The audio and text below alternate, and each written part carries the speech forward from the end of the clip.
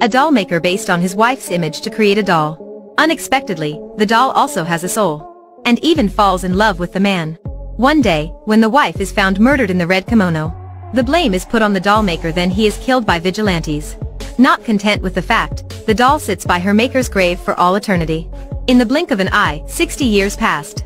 A group of young people arrive at an isolated doll museum after receiving an invitation.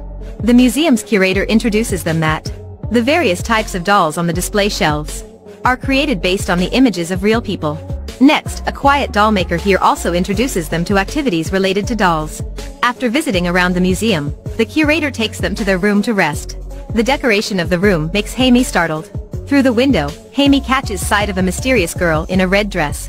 She waves at the girl, but the girl shyly hides behind the tree. Then, she feels bored, so she goes to the gallery to take pictures alone. Suddenly, the doll's eyes widened. 𝐀𝐋𝐖 is very surprised. But a few seconds later, the doll returns to normal. At lunchtime, this writer keeps talking to her doll like it's alive. The photographer teases her that if the doll stays with its owner for too long, it may have a soul.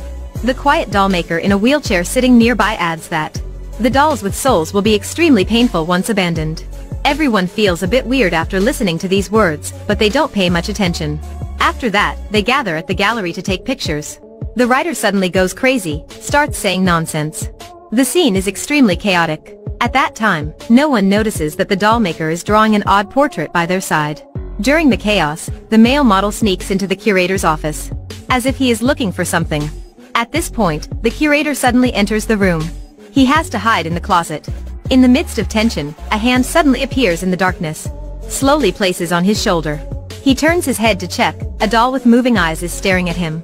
The closet door suddenly opened. The model shyly explains that he just wanted to make a phone call. The curator doesn't believe it, but still lets him leave. The writer finally falls asleep after taking medicine. 𝐀𝐋𝐖 finds the writer's doll fell on the ground. She kindly picks it up and puts it on the chair. But after she left, the doll is now on the writer's body. Outside the museum, 𝐀𝐋𝐖 meets the red dress girl, learning that her real name is 𝐀𝐋𝐖. But very quickly, she can't find 𝐀𝐋𝐖 anymore. 𝐀𝐋𝐖 goes to the doll maker's office and discovers a doll that looks exactly like 𝐀𝐋𝐖. She is amazed, constantly praising the doll maker's talent. The doll maker asks her if she had met 𝐀𝐋𝐖. The reunion scene must have been very touching.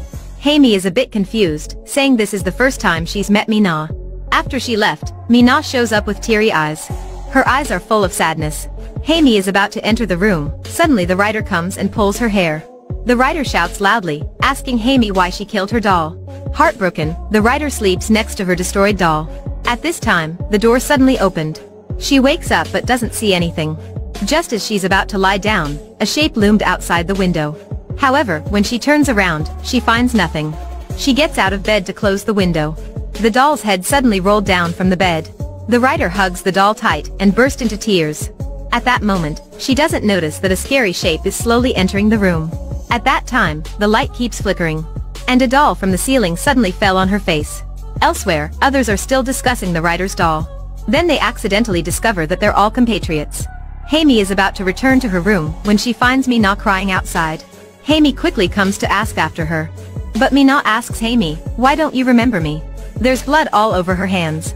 After that, she runs into the woods in tears. 𝐀𝐋𝐖 chases after her. Unexpectedly she slips and falls, fainting on the spot. The high school girl brings dinner to the writer. She knocks on the door for a long time, but no one answers. She really wants to go to the toilet, so she opens the door. As a result, the scene before her eyes scared her to the point of falling down. In the room, the writer is found hanged. This death scene is so scary, panic arises in the group. The curator tells everyone that he has called the police. But the high school girl really can't take it anymore, asking the photographer to take her to the toilet. Unexpectedly, she is scared by the things inside. Behind the toilet seats in each room, there are devil dolls hanging. Since she can't stand it anymore, she risks everything to go inside. After that, she can't hear the photographer's voice anymore. She immediately gets into a panic. She is even more scared after seeing the doll's face behind her through the mirror. Turns out it's just a prank of the photographer. When she is about to go out, suddenly a hand grabs her. The photographer finds that the girl hasn't done yet, so he puts his camera inside and takes a picture. Meanwhile, the girl is struggling madly. After hearing a crack, the photographer sees blood flowing to the floor from the toilet. He finally feels the danger. He musters up all his courage and opens the door, then finds the girl with two broken legs, tragically dead inside. He shouts in panic. He picks up the photo he took earlier. He immediately runs out after looking at it, then drives away, but the doll doesn't spare him. When the model catches up, the photographer died. Only now does 𝐀𝐄𝐒 wake up in the woods. She returns to the museum and calls her mother to ask about the doll. Indeed, when she was young, she had a doll, and its name is 𝐀𝐄𝐒. The doll she threw away when she was a child turned into a person, and came to find her. 𝐀𝐄𝐒 is extremely scared. She quickly packs up her luggage to escape. But she carelessly drops the car key under the cabinet. While she is trying to get the key, the model appears and presses her against the wall. The model now reveals himself to be a police officer. There've been a lot of murders at the museum lately. So he came to investigate. He found the photo in the toilet. Immediately thought that 𝐀𝐄𝐒 is the killer, so he handcuffs her. At that time, the doll maker appears and asks the model to look at the photo again. This time, 𝐀𝐄𝐒 in the photo turned into 𝐀𝐄𝐒. The maker suddenly says indignantly, 60 years ago, there was a man who was slandered to death like that. No one trusted him, except for the doll he had made. The doll promised to avenge her maker. Right after that, the doll met a couple of doll makers. The doll immediately possessed the wife, and asked the husband to make a doll based on her dead master. But he refused, so he was chained in the basement. The current curator is actually the wife's younger brother. Because he wants his sister to recover.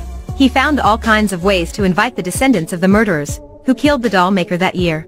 They were all invited to this museum.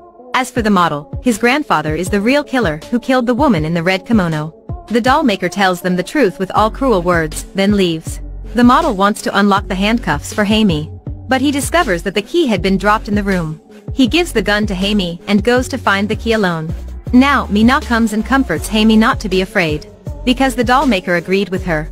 As long as she kills the other guests, 𝐀𝐄𝐒 will be safe. But 𝐀𝐄𝐒 decides to shoot 𝐀𝐄𝐒. When the model just got the key. Suddenly there's a steel wire rope tied around his neck, hanging him up in the middle of the hall. 𝐀𝐄𝐒 uses soap, tries to bear the pain to get out of the handcuffs.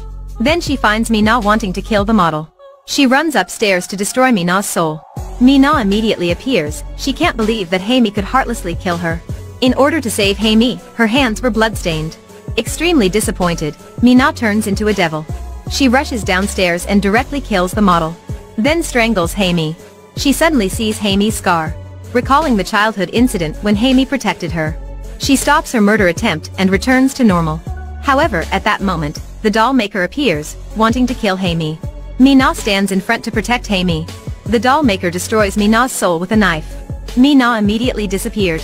𝐀𝐄𝐒 is so scared that she can't move. She can only watch the doll maker getting closer. In a critical moment, the chained man escapes from the basement and shoots the doll maker. The curator comes and sees his sister lying in a pool of blood, immediately struggling with the chained man. After a while he is also slashed to death. In the end, 𝐀𝐄𝐒 and the man burn the dolls. She also throws the rest of 𝐀𝐄�E's doll into the fire. She doesn't know who's wrong after all.